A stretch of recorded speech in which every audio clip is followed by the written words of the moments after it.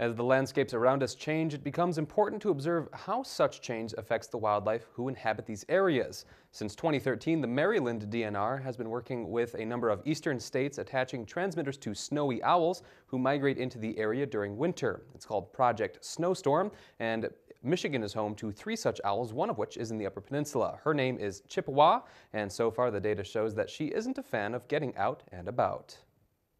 Of all the owls that we've tracked so far, Chippewa is, simplest description, a homegirl. She hardly moves. A little way of describing her data is she's burning a hole in the map.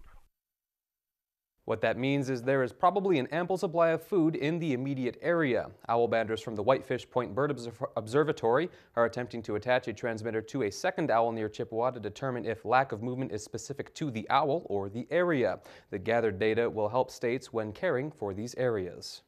We're living in a changing world, and the global warming that's going on is going to impact areas like the Arctic far sooner and far more seriously than it impacts us down here at the middle latitudes, where you're already seeing issues with polar bears. And we're learning from tracking them that snowy owls key in on ice and things like that. So as the conditions in the Arctic change, it might get very difficult for adult owls to use the habitats and survive in the way they have in the past.